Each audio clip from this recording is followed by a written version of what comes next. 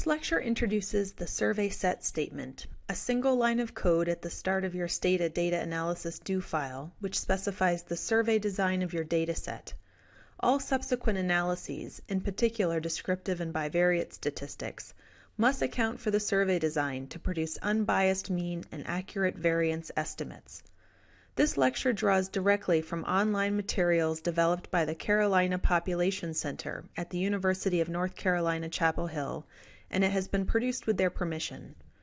First, let us review design characteristics of complex surveys and then discuss how to specify the survey design with the survey set statement in Stata.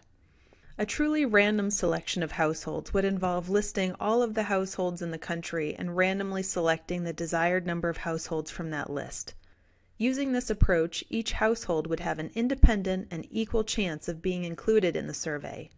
While this approach is statistically ideal, the cost of first enumerating all households and then visiting the selected households that would be scattered all over the country make this approach impractical. A more practical approach is cluster sampling. For example, in the demographic and health surveys, enumeration areas from the census or similar national surveys are first selected randomly from a list of all such areas in the country, or within strata if stratification is being used. These areas are often referred to as clusters or primary sampling units, PSUs. They may be towns or villages, or they may be census tracts and cities. Generally, each cluster contains roughly the same number of households.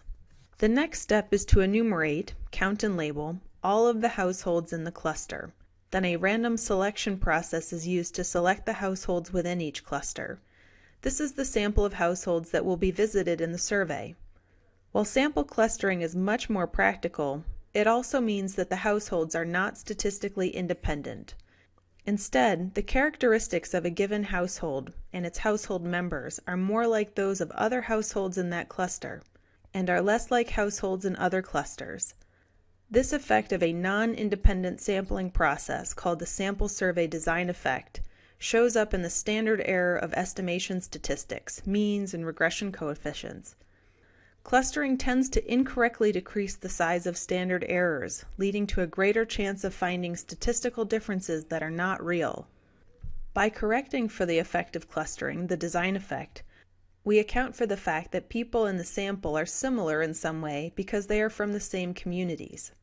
Each observation in the sample is chosen using a method of random selection. An important property of this method is that the probability of selection may not be equal for all members of the population. The sampling weight for each observation is computed as the inverse of the selection probability. Additional adjustments, such as non-response, may be made to the sampling weights.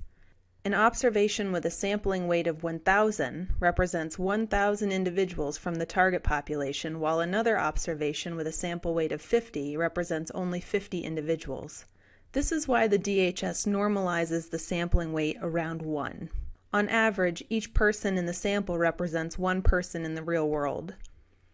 The population can be divided into sections, strata, that are internally more homogeneous or similar.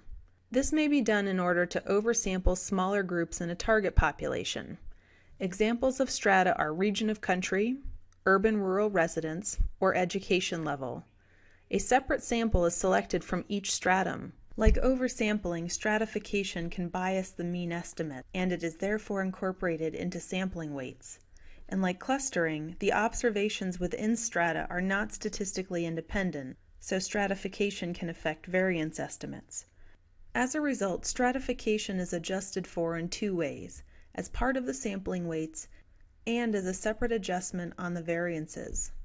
Researchers may not adjust for the effect of stratification on variance in two circumstances. One, when conducting subpopulation analyses, because there may be too few observations per strata to produce variance estimates. Or two, when performing multi-survey analyses where the units of stratification differed across surveys. When we do not specify strata in our survey design, confidence intervals might be widened very slightly, resulting in slightly more conservative estimates and conclusions, which is fine. One of the most common mistakes made when analyzing data from sample surveys is specifying an incorrect type of weight for the sampling weights. only one of the 4 weight keywords provided by Stata, p-weight, is correct to use for sampling weights. Probability weights are another name for sampling weights. The p-weight command causes Stata to use the sampling weight as the number of subjects in the population that each observation represents when computing estimates such as proportions, means, and regression parameters. A robust variance estimation technique will automatically be used to adjust for the design characteristics so that the variances, standard errors, and confidence intervals are correct. In the demographic and health surveys, the p-weight variable is stored with no decimal points, so you must divide the relevant weight variable by 1 million. The weight variables include the women and children's weight, V005, male weight, MV005, household weight, HV005, and the domestic violence module weight, D005. The F weight, frequency weight, A weight, analytic weight, and I weight, importance weight, are incorrect and should not be used for survey data analysis. Visit the UNC Carolina Population Center website for a concise explanation of why these other weights should not be used. Before any of the survey estimation commands can be used, the survey set command should be used to specify the variables that describe the stratification, sampling weight, and primary sampling unit variables.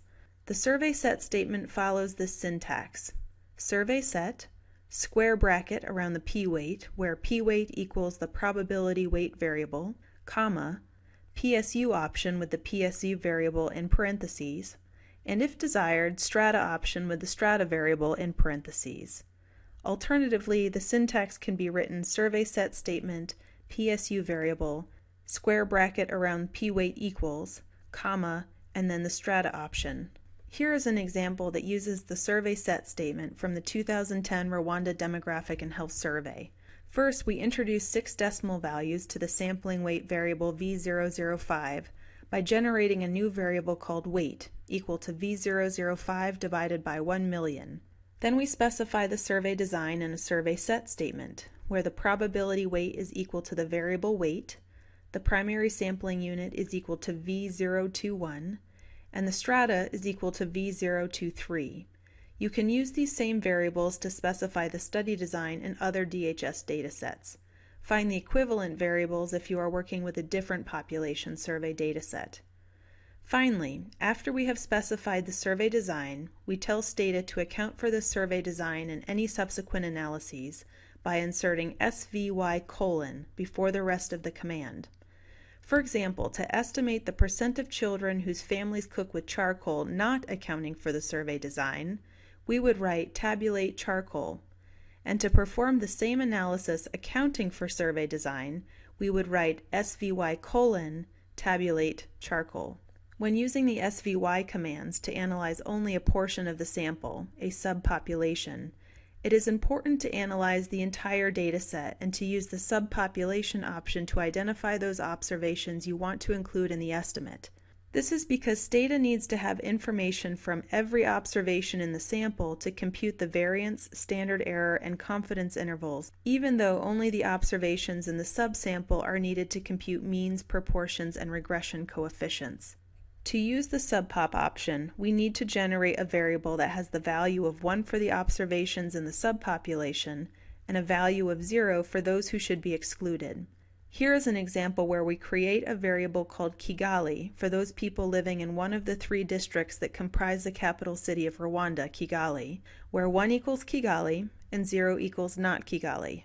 To estimate the percent of children whose families cook with charcoal in Kigali only, we write SVY, subpop parentheses Kigali, tabulate charcoal.